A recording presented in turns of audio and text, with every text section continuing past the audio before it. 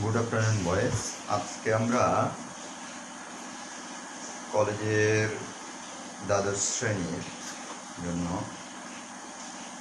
Biology first পেপারের নবম অধ্যায় সেটা করব এবং সেখানে কিছু বিষয়গুলোকে আমরা একটু প্রথমে আনবো। অধ্যায়গুলো শুরুতে যেগুলো আছে আমি একেবারে শুরু থেকে না করে মাঝখানের একটা পড়া থেকে ধরছি, কারণ এই পড়াগুলোর সঙ্গে তোমাদের 9-10-এর পড়াটার একটা মিল পাবে তোমরা। নবম দশম শ্রেণীর পড়াগুলোর একটা মিল পাবে। এখানে একদম শুরু থেকে ধরতে গেলে কিছু মিলটা পাওয়া একটু টাফ হবে, যার জন্য আমরা 9-10-এর সবচেয়ে বেশি মিল আছে নবম দশম শ্রেণীর পড়াগুলোর সঙ্গে, এইরকম পড়াটাই রিলেটেড করে নিয়ে আমরা ধরি। সেই জায়গা থেকে আমরা আগে সালোক সংশ্লেষণ দেখব। সালোক সংশ্লেষণ প্রক্রিয়ার এই পড়াগুলো আগে প্রথমে ধরব এবং সেখানে আমরা বিষয়গুলো একটু বোঝার চেষ্টা করব। তাহলে প্রথমে আসে যে সালোক সংশ্লেষণ। সালোক সংশ্লেষণ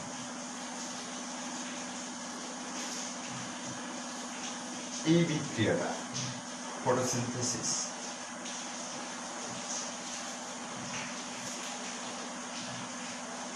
আমি শুধু এগুলোর বর্ণনামূলক পড়াগুলোতে যাচ্ছি। তাহলে আমরা এর আগে নবম দশম শ্রেণীতেই আমরা জেনেছি যে ফটোসিনথেসিস হচ্ছে একটা জৈব রাসায়নিক বিক্রিয়া যেটা সবুজ উদ্ভিদে হয়।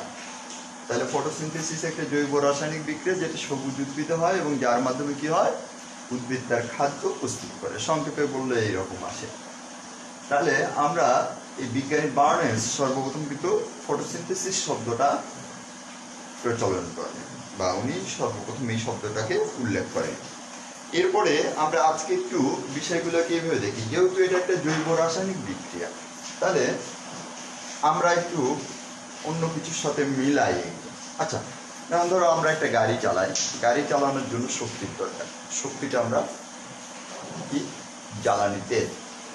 তারপরে সেই জ্বালানি তেল শক্তির উৎস, কিন্তু শক্তির উৎস, সেই শক্তির উৎস থেকে শক্তি গাড়ি ব্যবহার করবে, গাড়ির মধ্যে ব্যবহৃত হবে, তেলটা সরাসরি ব্যবহৃত হয় না। তেল থেকে আমরা তাপ তৈরি করি, সেই তাপটা আবার গাড়ির মধ্যে নানান ফরমেশনে গিয়ে সেটা ব্যবহৃত হয়, তার মানে রূপান্তরিত করতে হয় জ্বালানি তেলটাকে। ঠিক একইভাবে উদ্ভিদ দেহেও সালোক সংশ্লেষণে আমরা জানি কি সূর্যের আলো ব্যবহৃত মূল শক্তির উৎস সালোক সংশ্লেষণে, কিন্তু সূর্যের আলো সরাসরি ব্যবহৃত হয় না, এখানেও একটু ট্রান্সফার হয়। সূর্যের আলোটা, আলোক শক্তিটা একটু রূপান্তরিত হয়ে অন্যান্য শক্তি রূপে গৃহীত হয়। আচ্ছা, এখন আমি আবার গাড়ির কথাতে আসি। আচ্ছা, গাড়ির জ্বালানি শক্তি তেল, যেটা এই তেলটাকে তাপ শক্তি বা অন্যান্য শক্তিতে রূপান্তর করার জন্য গাড়ির ইঞ্জিন নামের একটা যন্ত্র আছে। ঠিক তেমনি সালোক সংশ্লেষণের এই বিক্রিয়াটা সম্পাদন করতে গেলে একটা মেকানিজম বা একটা যান্ত্রিক কৌশলের দরকার পড়বে। তাহলে এখানে সেই যান্ত্রিক কৌশলগুলো কি?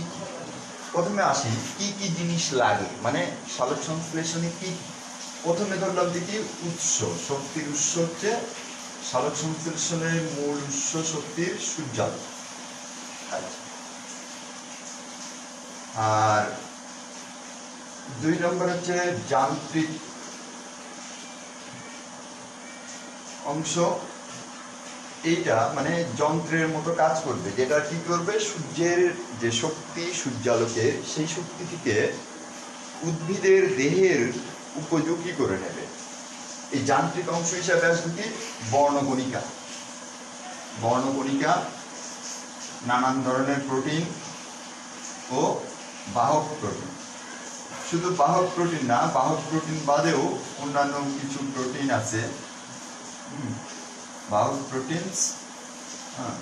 এখানে আমি আরেকটা কথা লিখে রাখি, প্রোটিন। তাহলে যান্ত্রিক অংশ বা মেকানিজম সেটা তৈরি করবে কি, বর্ণকণিকা, কিছু প্রোটিন, এর পাশাপাশি বাহক প্রোটিন, এরা এই মেকানিজমটা তৈরি করবে। আর তাহলে যান্ত্রিক অংশ থেকে ফটোসিনথেসিসের যে ফলাফলগুলো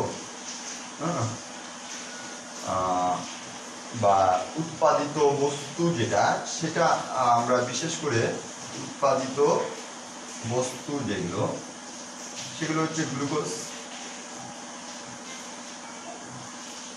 অক্সিজেন।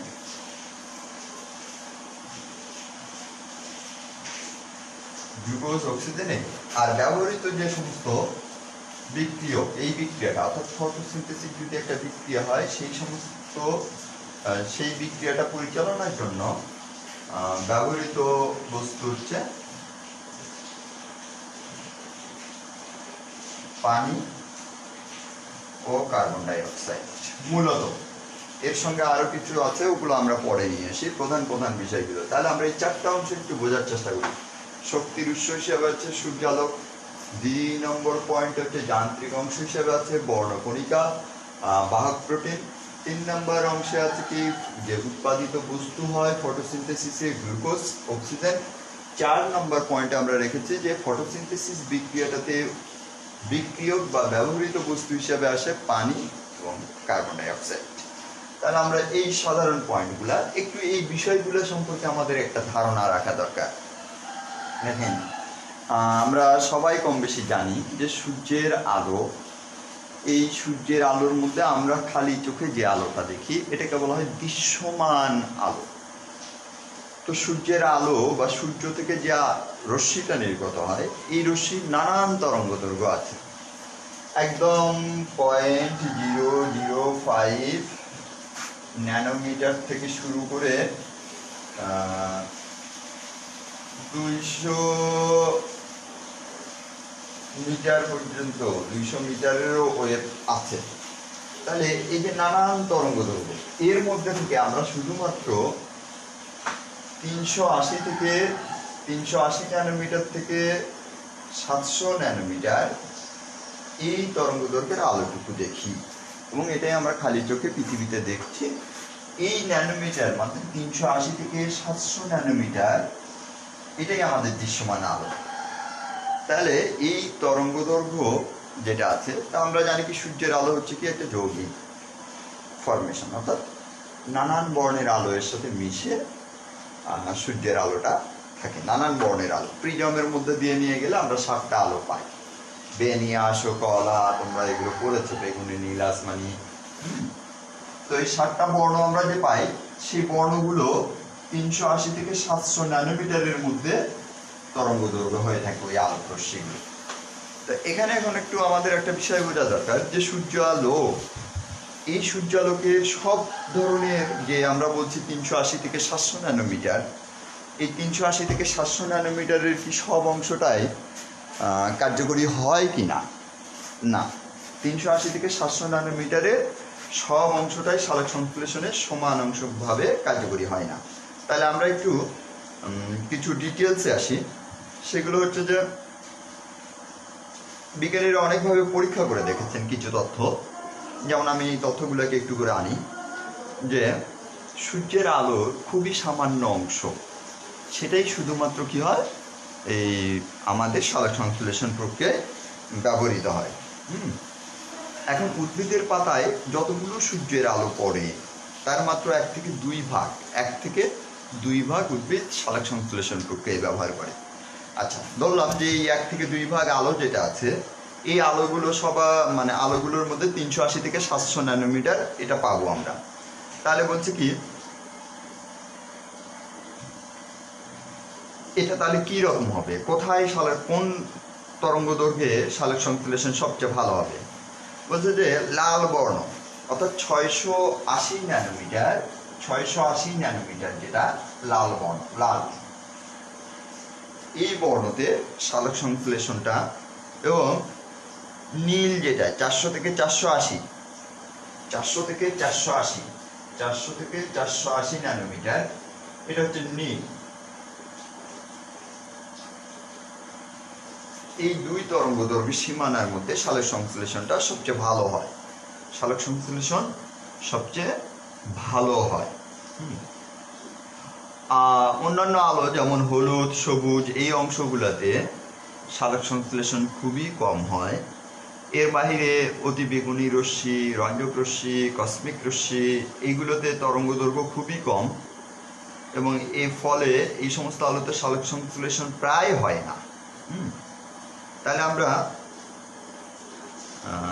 বিজ্ঞানীরা একটা পরীক্ষা করে দেখলো যে এই বিষয়গুলো আমি তোমাদের সামনে একটা সামারাইজেশনে আনলাম যে লাল নীল বর্ণের ক্ষেত্রে সালোক সংশ্লেষণটা সবচেয়ে বেশি হয়। তাহলে এখান থেকে আমরা একটা প্রশ্ন এইরকম আসে পরীক্ষায় যে সালোক সংশ্লেষণ প্রক্রিয়াতে সূর্যালোকের প্রভাব লিখো, তখন আমরা এই পয়েন্টগুলো নিয়ে আমরা অ্যান্সারটা করতে পারবো।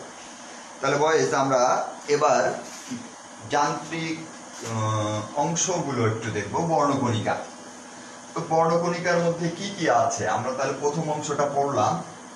2 নম্বর পয়েন্টে আসি বর্ণকণিকা। তো ধরো বর্ণকণিকার মধ্যে যেটা থাকে ক্লোরোফিল। ক্লোরোফিল, তো ক্লোরোফিলের মধ্যে অনেকগুলো ভাগ আছে, বিশেষত A B C D E. তো আমরা উন্নত উদ্ভিদগুলোতে এই দুটাই প্রধানত দেখবো, এই দুটাকে আমরা মার্কেবল করে রাখি, ক্লোরোফিল এ এবং ক্লোরোফিল বি। ঠিক আছে বয়েস? এর বাইরে আসি আমরা জ্যান্থোফিল। জ্যান্থোফিল এটা একটা বর্ণকণিকা। তারপরে পাবো ক্যারোটিনয়েড। ক্যারোটিনয়েড এটা একটা বর্ণকণিকা। ক্যারোটিনয়েড ক্যারোটিন একই গ্রুপের এরা। তাহলে আমরা বলছি ক্লোরোফিলটা মোটামুটি ভাবে সবুজ টাইপের কালার। জ্যান্থোফিল যেটা সেটা হলুদ হয় বা হলুদ রঙের হয়। ক্যারোটিনয়েড লাল বা লালচে রঙের হয়, যেটা গাজরের সঙ্গে আমরা যে কালারটা দেখি এরকম কালার হয় ক্যারোটিনয়েডের। তাহলে এর বাইরে কি আরো কোনো কিছু আছে? হ্যাঁ, ফাইকোবিলিনস আছে, তারপর ফাইকোসায়ানিন আছে, ফাইকোইরিথ্রিন আছে। এগুলো হচ্ছে শৈবালের মধ্যে থাকা বর্ণকণিকা। তো আমরা উন্নত উদ্ভিদের মধ্যে আমরা এই তিনটাকেই মেজর নিয়ে আসি, ইন্টার লেভেলের কথা চিন্তা করি।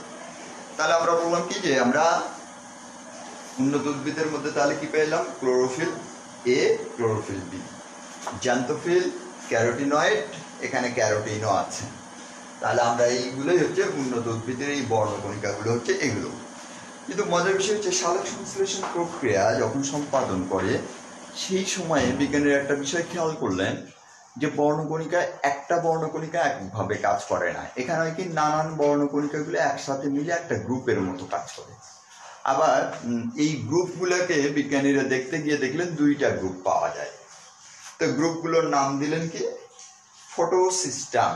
ফটোসিস্টেম 1 এবং ফটোসিস্টেম 2।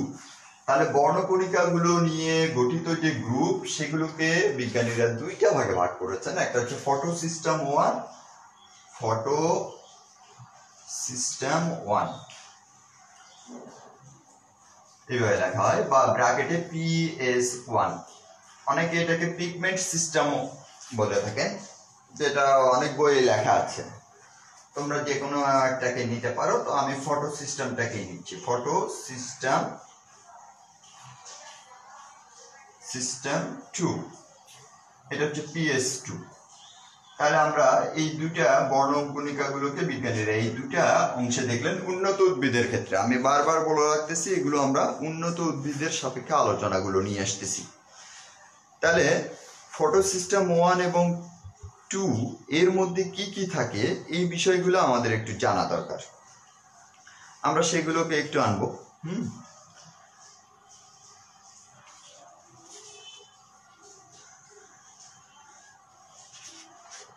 তোমরা একটু একটা ছবি একটু দেখে নাও যে ফটোসিস্টেম 1 এবং 2 এর মধ্যে কি কি থাকে।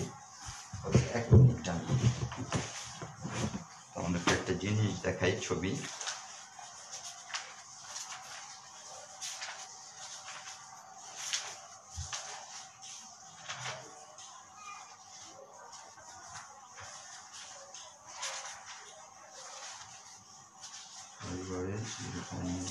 ছবি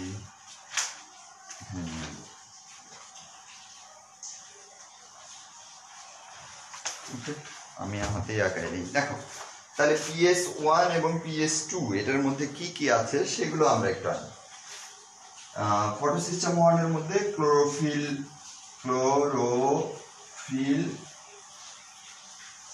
এ, তারপরে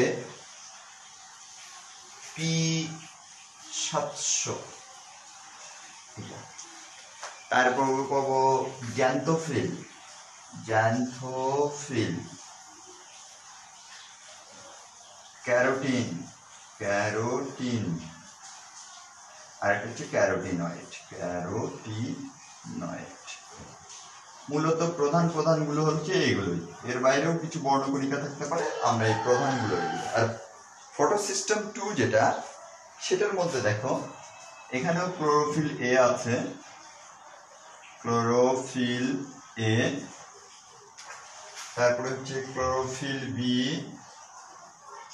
ক্লোরোফিল বি, তারপরে হচ্ছে P680, xanthophyll, xanthophyll, carotenoid, carotene.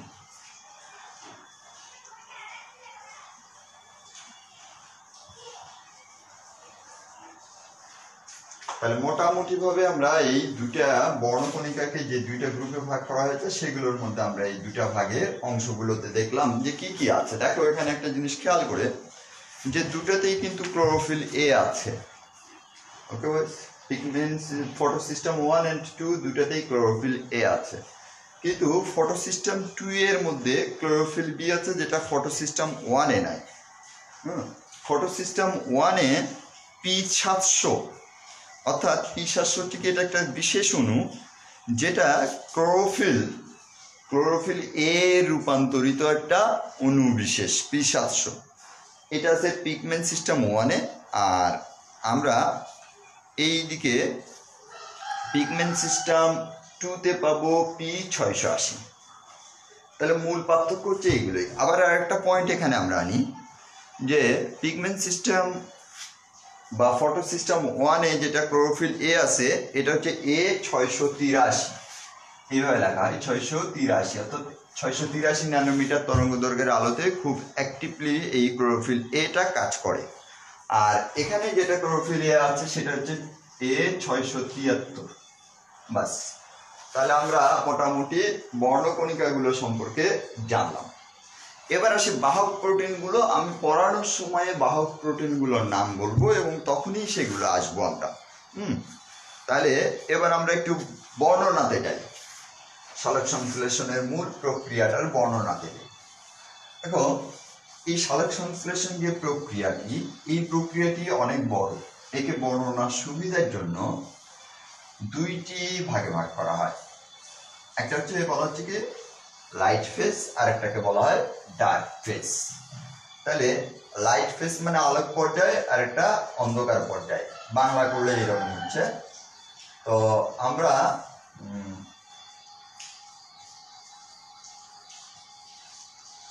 Light phase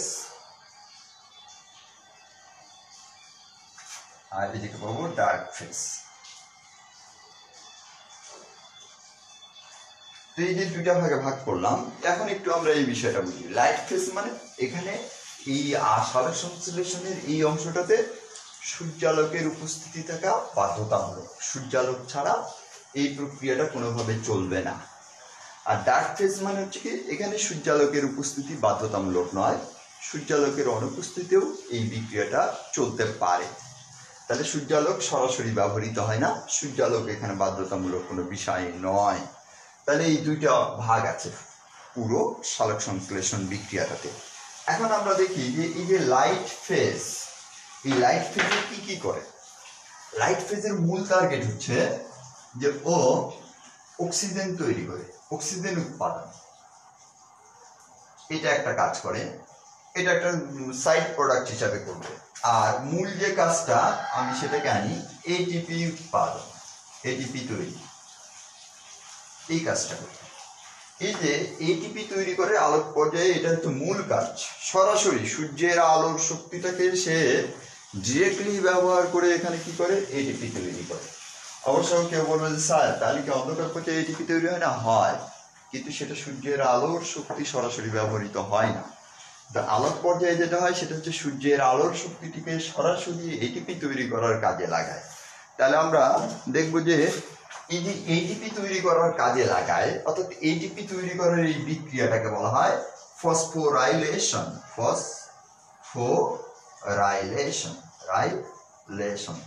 যেহেতু এটা সালোক সংশ্লেষণের ক্ষেত্রে এটিপি তৈরি হচ্ছে তাই এটাকে বলা হয় ফটোফসফোরাইলেশন। তাহলে একটা পয়েন্ট দেখো, আমি বললাম যেহেতু সালোক সংশ্লেষণে এটিপি তৈরি হচ্ছে তাই এটার নাম বলছি আমরা কি ফটোফসফোরাইলেশন। তাহলে অন্য কোথাও সালোক এটিপি তৈরি হয়?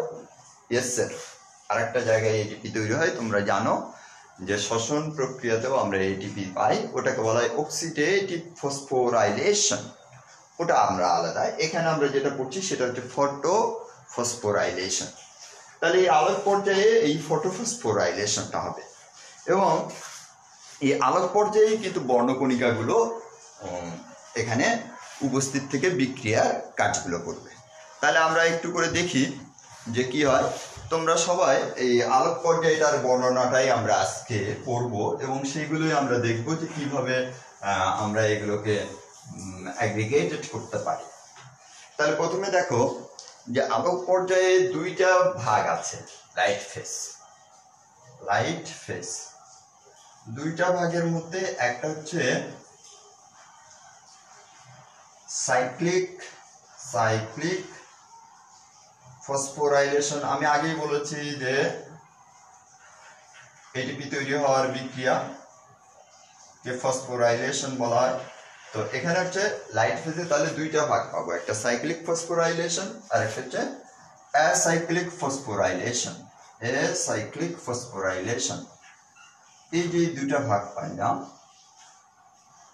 স্যার, এটা সাইক্লিক আর অ্যাসাইক্লিক নামটা হওয়ার কি কারণ? আসতেছি বয়স একটু দেখো। আমরা প্রথমে আগে সাইক্লিক ফসফোরাইলেশনটা দেখি। এইখানে শুধুমাত্র পিগমেন্ট সিস্টেম 1 অংশগ্রহণ করে। এই সাইক্লিক ফসফোরাইলেশনের বিক্রিয়াতে পিগমেন্ট সিস্টেম 1 অংশগ্রহণ করে বর্ণকণিকা হিসাবে। তাহলে এটা হচ্ছে বর্ণকণিকা, পিগমেন্ট সিস্টেম 1। এখন আসে বাহক প্রোটিন। কি কি আসে? বাহক প্রোটিনগুলো যেগুলো আসে সেগুলোকে আমরা সিরিয়ালে মনে রাখার জন্য একটা শর্ট ফর্মে করি। বাহক প্রোটিনস যেটা আছে সেটা এরকম করে করি, এফডিসি পিকিউসি পিসি, এফডিসি পিকিউসি পিসি, আমরা এইভাবে মনে রাখি। দেখো মিনিংটা এফডিসি, তারপর হচ্ছে পিকিউসি, বললাম পিসি।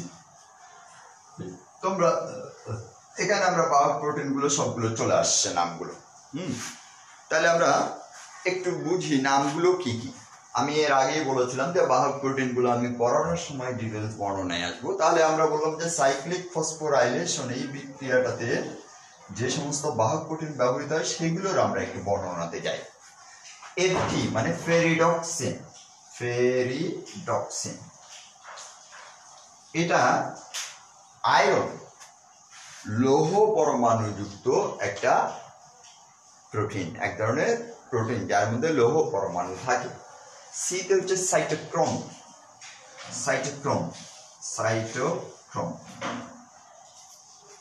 প্রশ্ন হলো সাইটোক্রোমের মধ্যে কিছু ভাগ আছে, এ বি সি এরকম ভাগ আছে বয়স, এবং তাহলে আমরা এখানে যেটা ব্যবহার করব সেটা হচ্ছে প্রথম সিটা সাইটোক্রোম B6,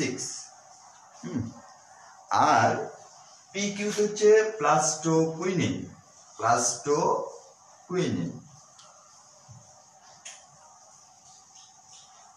এটা হচ্ছে কপার যুক্ত, এটা কপার যুক্ত একটা, আর এটা হচ্ছে ফেরাস বা আয়রন যুক্ত।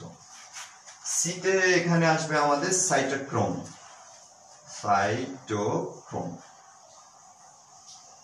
এটাকে বলা হচ্ছে এফ, সাইটোক্রোম এফ। আর পিসিতে আসবে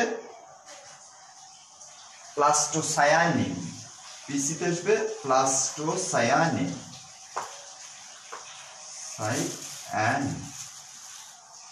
এটা হচ্ছে কপার যুক্ত। তাহলে আমরা মোটামুটি বাহক প্রোটিন গুলো এখানে আমরা সেগুলো পাই দিলাম, এবং তোমরা এটা একটু এইভাবে মুখস্থ রাখো সিরিয়ালটা ধরে, এফডিসি পিকিউসি পিসি, এফডিসি পিকিউসি পিসি। তাহলে আমরা এখন একটু এই অংশটার পড়াগুলোতে যাই। সাইক্লিক ফসফোরাইলেশনে আগে আসি। খুব সহজ ওয়াজ, আমি যেভাবে যাচ্ছি তোমরা একটু দেখো, খুবই সহজ লাগবে। অ্যাসাইক্লিকটা একটু পরে আসতেছি।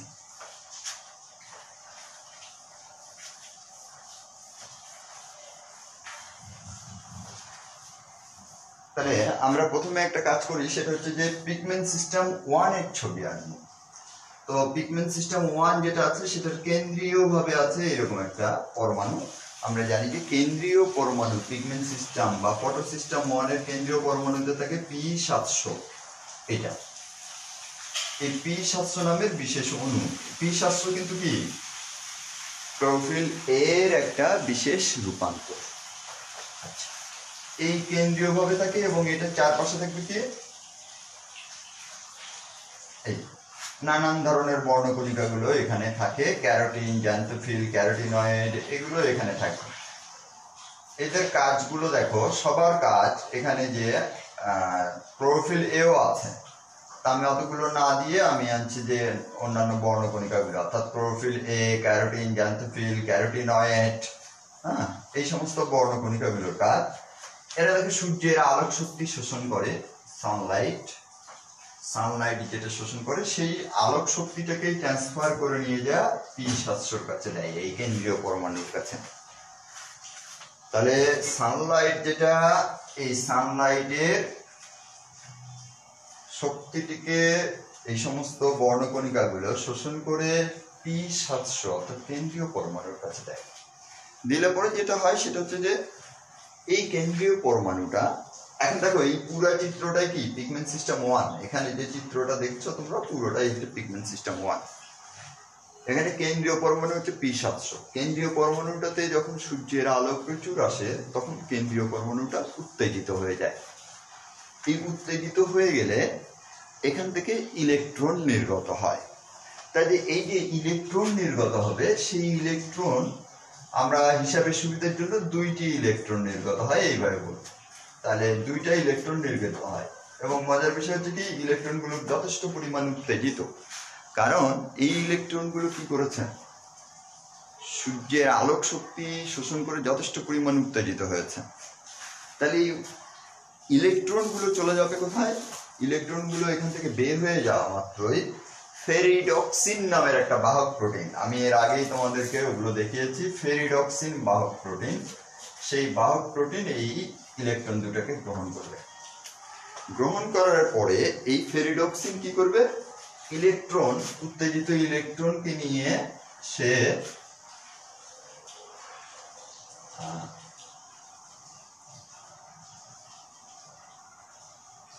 উত্তেজিত ইলেকট্রনকে সে ক্যাচ করার পরে সেটাকে নিয়ে যায় সে সাইটোক্রোম B6 এর কাছে দেবে।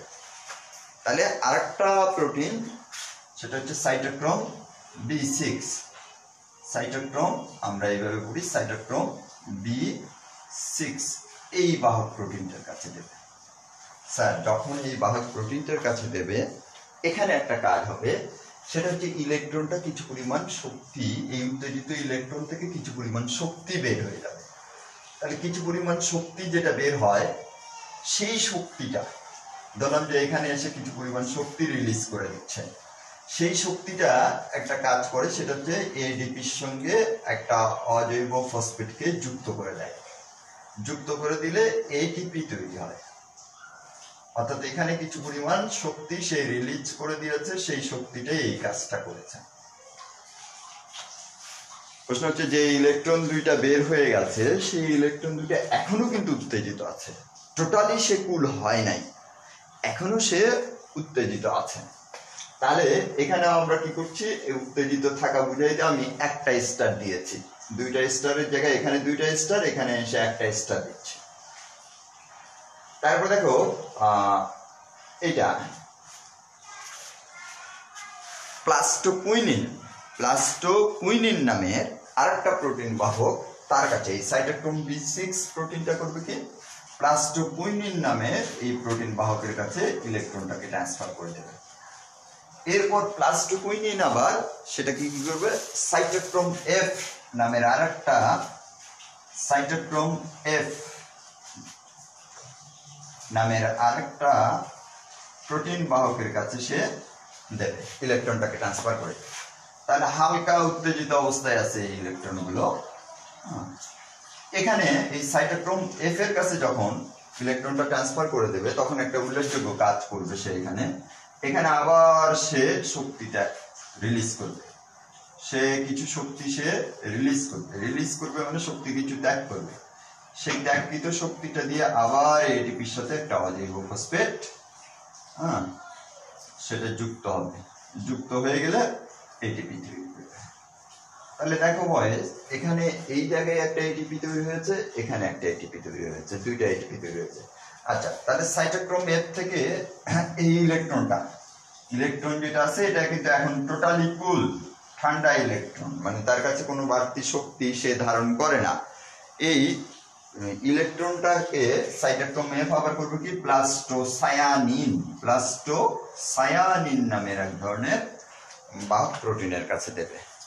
সেই বাহক প্রোটিনটা এই ইলেকট্রন দুটাকে নিয়ে যা পুনরায় এই পিগমেন্ট সিস্টেম 1 এর মধ্যে প্রবেশ করিয়ে দেবে। তাহলে এবার দেখো তোমরা, এই পিগমেন্ট সিস্টেম 1 থেকে ইলেকট্রন বের হয়ে চক্রাকার পথে ঘুরে ঘুরে আবার পিগমেন্ট সিস্টেম 1 এ এসেছে, তাই এটাকে বলা হয় চক্রীয় ফসফোরাইলেশন। যেহেতু সে চক্রাকার পথে ইলেকট্রন বের হয়ে এগিয়ে চক্রাকার পথেই ফিরে এসেছে, তাই এটাকে আমরা বলছি কি চক্রীয় ফসফোরাইলেশন। তাহলে আমরা এতটুকু বুঝলাম চক্রীয় ফসফোরাইলেশন। এরপরে আমরা আরেকটা বিষয় এখানে একটু খেয়াল করব, সেটা হচ্ছে যে এই যে চক্রীয় ফসফোরাইলেশন ঘটবে, তোমরা দেখো এটিপি তৈরি করেছে ঠিক সাইটোক্রোমে প্রবেশের আগে।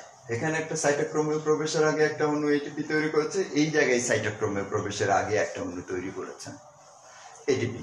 তাহলে দুইটা এটিপি তৈরি হয়েছে, কিন্তু দুইটা ইলেকট্রন সে বের হয়ে গেছে। তাহলে এটাকে আমরা বলছি কি চক্রীয় ফসফোরাইলেশন। আমি এই ফিগারটা আনছি সাইক্লিক ফসফোরাইলেশন। তাহলে এটা আমরা ওকে করলাম সাইক্লিক ফসফোরাইলেশনটা। এখন আমরা যাব অ্যাসাইক্লিক ফসফোরাইলেশনের পড়াটাতে। সেই পড়াটাতে যাব, তার আগে আমরা একটু কিছু জিনিস একটু দেখে নিই। তাহলে এটা কমপ্লিট বয়েস। এখানে কিছু পয়েন্ট তোমাদেরকে মনে রাখতে হবে, যে পিগমেন্ট সিস্টেম 1 থেকে যে ইলেকট্রনটা বের হয় সেটার ফার্স্ট গ্রাহক, উত্তেজিত ইলেকট্রনের ফার্স্ট গ্রাহক প্যারাডক্সিন।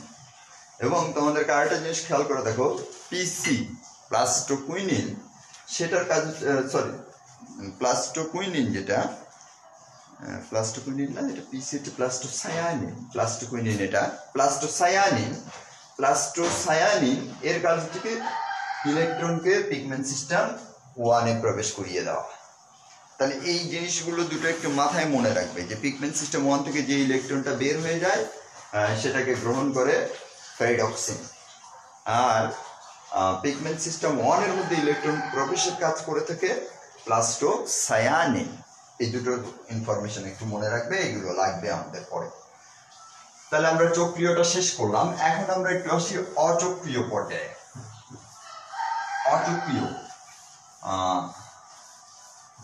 অচক্রীয়টাতে আমরা যদি দেখি, তখন আমরা দেখব যে অচক্রীয়টার মধ্যে যেটা হয়, পিগমেন্ট সিস্টেম 1 এবং পিগমেন্ট সিস্টেম 2 দুটোই অংশগ্রহণ করে। পিগমেন্ট সিস্টেম 1 এবং পিগমেন্ট সিস্টেম 2 দুইটাই এখানে অংশগ্রহণ করবে। তাহলে কিভাবে করে আমরা এগুলো একটু দেখি। এটা ধরি, এটা হচ্ছে পিগমেন্ট সিস্টেম 2। তাহলে এর কেন্দ্রীয় পরমাণুতে দেখো P680। আচ্ছা, সানলাইট এখানে আসলো,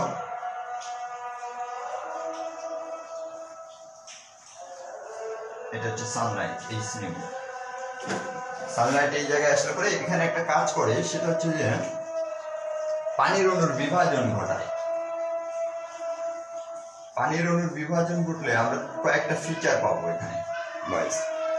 পানির অণুর বিভাজনের ক্ষেত্রে আমরা কয়েকটা ফিচার পাবো। তার মধ্যে প্রথমত আসি যে অক্সিজেন তৈরি হবে।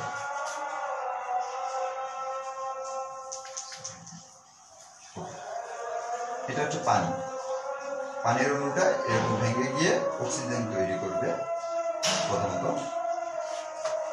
তারপরে তৈরি হবে দুটো হাইড্রোজেন আয়ন এবং দুটা ইলেকট্রন আয়ন। এই তাহলে আমরা এটাকে একটু বোঝার চেষ্টা করব, যে দুটা হাইড্রোজেন আয়ন এবং দুটা ইলেকট্রন, এই দুটো আসলে তাহলে কি হচ্ছে। এই যে ইলেকট্রন দুটো আছে, এই দুটা ইলেকট্রন পিগমেন্ট সিস্টেম 2 থেকে বের হয়ে যাচ্ছে এবং এরা কিন্তু উত্তেজিত, এরা কিন্তু যথেষ্ট পরিমাণ উত্তেজিত ইলেকট্রন। তো এই উত্তেজিত ইলেকট্রন দুইটা, এটার প্রথম কাজ হচ্ছে যে প্লাস্টোকুইনিন। তাহলে এখানে পিগমেন্ট সিস্টেম 2 থেকে যেটা বের হয়ে যায় সেটার প্রথমত গ্রহণ করে কি প্লাস্টোকুইনিন নামে বাহক। এই প্লাস্টোকুইনিন থেকে ইলেকট্রন দুইটা পরবর্তীতে যাবে সাইটোক্রোম এফ, সাইটোক্রোম এফ। তাহলে আমরা এইভাবে আনি সাইটোক্রোম এফ। তারপরে এখান থেকে ইলেকট্রনটা যাবে পিসি। বয়েজ আমরা একটু বুঝা নেই যে এই জায়গাতে সে কি করবে, একটা এটিপি তৈরি করবে। সাইটোক্রোম চক্রে যাওয়ার আগেই সে একটা করে এটিপি তৈরি করে এবং ইলেকট্রন এখানে উত্তেজিত থাকতেছে, কিন্তু এখানে এসে সে নর্মাল ইলেকট্রন শক্তি ত্যাগ করে দেওয়া হবে। এই জায়গাতেও সেই ইলেকট্রনটা হচ্ছে নর্মাল। আচ্ছা, তাহলে আমরা এতটুকু বুঝলাম যে এই পিগমেন্ট সিস্টেম 2 সূর্যের আলোক শক্তি গ্রহণ করার ফলে তার কেন্দ্রীয় পরমাণু P680, যেটা বিশেষ ধরনের ক্লোরোফিল এ রূপান্তরিত অবস্থা, এখানে এই শক্তিটি সূর্যালোকের শক্তি পৌঁছালে পরে সে কি হবে, ম্যাঙ্গানিজ এবং ক্লোরিন আয়ন, ম্যাঙ্গানিজ এবং ক্লোরিন আয়ন, এই দুটো আয়নের উপস্থিতিতে পানির অণুর বিভাজন ঘটিয়ে সে কি করছে, অক্সিজেন উৎপাদন করছে। এই অক্সিজেনটা বায়ুমণ্ডলে চলে যায়, এদিকে ইলেকট্রন তৈরি করে এবং হাইড্রোজেন আয়ন তৈরি করে। এখানে যে ইলেকট্রনটা তৈরি করে সেই ইলেকট্রনটা প্লাস্টোকুইনিন দ্বারা গৃহীত হয়ে সাইটোক্রোমের কাছে যাবে। সেই সময় সেই উত্তেজিত ইলেকট্রন থেকে কিছু পরিমাণ শক্তি ত্যাগ করবে, যা এটিপি তৈরিতে ব্যবহৃত হয়। সাইটোক্রোম এফ থেকে ইলেকট্রনটা প্লাস্টোসায়ানিন নামের ইলেকট্রন বাহক প্রোটিনের কাছে সে যাবে। তাহলে আমরা এতটুকু পর্যন্ত দেখলাম। এরপরে দেখো, এই প্লাস্টোসায়ানিনের একটা কাজ আছে। আমি এর আগে বলেছিলাম যে প্লাস্টোসায়ানিন কি করে, ইলেকট্রন নিয়ে সে সবসময় পিগমেন্ট সিস্টেম 1 এ প্রবেশ করায়। তাহলে এখান থেকে ইলেকট্রন চলে যাবে পিগমেন্ট সিস্টেম 1 এর কাছে, PS1 এর কাছে যাবে, এটাই স্বাভাবিক। এখন আমার প্রশ্ন হচ্ছে, দেখো পিগমেন্ট সিস্টেম 1 থেকে ইলেকট্রন বের হয়ে গেছে, বের হয়ে ঘুরে সে কখনো আর পিগমেন্ট সিস্টেম 2 থেকে যে ইলেকট্রনটা বের হয়েছে সেটা কিন্তু কখনো আর পিগমেন্ট সিস্টেম 2 এর কাছে ব্যাক করে যায় নাই, সে কিন্তু পিগমেন্ট সিস্টেম 1 এর কাছে ব্যাক করে আসছে। তাহলে পিগমেন্ট সিস্টেম 1 এর কাছে যে ব্যাক করে আসলো, এই ব্যাক করে আসা, এটাকে আমরা একটু চিত্রটাকে সুন্দর করে নিয়ে আসি। পিগমেন্ট সিস্টেম 1,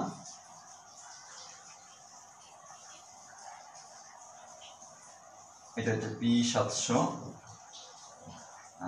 এখানে হচ্ছে অন্যান্য বর্ণকণিকা, এরাও সূর্যের আলো এখানেও প্রবেশ করতে পারে। তাহলে দেখো এখন এই ইলেকট্রন দুটা করে সে এখানে নিয়ে আসছে। প্রশ্ন হলো, স্যার এখানে তো তাহলে শুধু ইলেকট্রন এই দিক থেকে এইদিকে যাবে, এটা তো আপনার হাইড্রোজেন আয়ন প্রচুর এখানে জমা হয়ে থাকবে আর এখানে প্রচুর ইলেকট্রন জমা হয়ে থাকবে, বিষয়টা এরকম না। তাহলে আমরা একটু বোঝার চেষ্টা করে দেখি কি রকম হয়। তাহলে পিগমেন্ট সিস্টেম, এই যে 1 এর কথা বললাম, এই যে দুইটা ইলেকট্রন গ্রহণ করছে, এখান থেকেও কিন্তু কি হয়, দেখো পিগমেন্ট সিস্টেম 1 সে কিন্তু সূর্যের আলোক শক্তি গ্রহণ করলে এখান থেকে ইলেকট্রন উত্তেজিত হয়ে যায়। এই কেন্দ্রীয় পরমাণু এখান থেকে ইলেকট্রন উত্তেজিত হয়ে গেলে ইলেকট্রন বের হয়ে যায়, দুইটা ইলেকট্রন বের হয়ে যায় এই ইলেকট্রন উত্তেজিত অবস্থায়। এবং এর আগে আমি বলেছিলাম যে পিগমেন্ট সিস্টেম 1 থেকে যত ইলেকট্রন বের হয়ে যাবে সেটাকে প্রথম গ্রহণ করে ফেরিডক্সিন, এবং এই ফেরিডক্সিন সে এই ইলেকট্রনটাকে গ্রহণ করার পরে এটাকে গ্রহণ করে নিয়ে যাবে। ভালো কথা, নিয়ে যাবে। এখন প্রশ্ন হলো যে এখান থেকে তো দুইটা ইলেকট্রন বের হয়ে গেছে সূর্যের আলো শোষণের ফলে, এর ইলেকট্রনের ঘাটতিটা পূরণ হয় পিগমেন্ট সিস্টেম 2 থেকে দুইটা ইলেকট্রন এসে, ফলে এখানে ইলেকট্রনের ঘাটতি পূরণ হয়। ওকে বয়েজ, এবার আসো, আমাদের এখানে যে প্রচুর পরিমাণে হাইড্রোজেন আয়ন তৈরি হয়েছে পানির বিশ্লেষণের ফলে, এই হাইড্রোজেন আয়নটা পিগমেন্ট সিস্টেম 1 থেকে যে ইলেকট্রনটা বের হয়ে গেছে সেই দুটো ইলেকট্রনের সঙ্গে এই হাইড্রোজেন আয়নটা মিলে যায়। তাহলে দেখো তো বয়স, এই যে দুটো হাইড্রোজেন আয়ন আর দুটো ইলেকট্রন মিলে গেলে তোমাদের স্বাভাবিক কনসার্নে এরকম মনে হয় না H2 হবে। তো আমরা আসলে H2 এর মতোই প্রোডাক্ট আসবে, একটু অন্যভাবে আসবে, আমরা সেটাকে নিয়ে আসি। এখানে দেখো NAD প্লাস এই যৌগটা এখানে থাকে এবং এখানে একটা রিডাকটেজ এনজাইম যেটাকে NAD প্লাস যৌগের উপর কাজ করে বলে এটার নাম দিয়ে NAD রিডাকটেজ। এই এনজাইমটার ক্রিয়ায় এদিক থেকে আসা hydrogen ion electron ion NAD এর সাথে বিক্রিয়া করে যে কাজটা করে সেইটা হচ্ছে দেখো NADP প্লাস H প্লাস। তাহলে আমরা এখানে NADP এখানে অনেকে ইয়ে করে NADP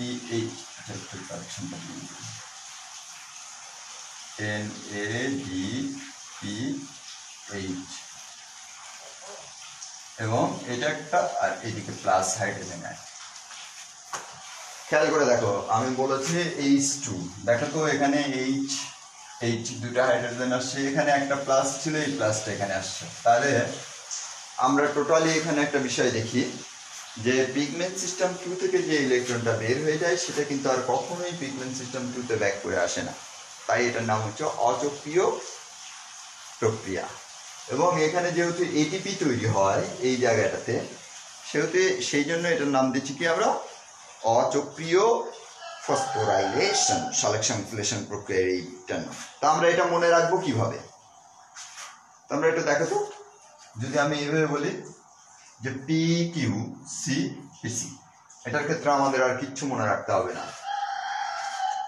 মনে রাখবো কি PQCPC।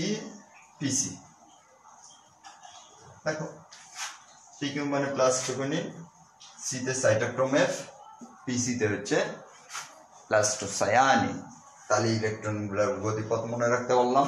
এখানে আমরা এই বিক্রিয়াটা এখানে দেখলাম বয়স। তাহলে আমরা এখানে আলোক পর্যায়ে, সালোক সংশ্লেষণের আলোক পর্যায়ে যে দুইটি গুরুত্বপূর্ণ বিষয় চক্রীয় ফসফোরাইলেশন এবং অচক্রীয় ফসফোরাইলেশন, সেগুলোর বিক্রিয়াগুলোকে আমরা স্টেপগুলোকে আনলাম এবং এই স্টেপগুলো এখানে বর্ণনা করলাম। তোমরা এইভাবে বর্ণনাগুলো দেবে। ছবিটা সবচেয়ে গুরুত্বপূর্ণ, ছবিটা মনে রাখতে পারলে তুমি মন মতো বর্ণনাগুলো দিতে পারবে বয়েস। ওকে বয়েস, থ্যাংক ইউ বয়েস।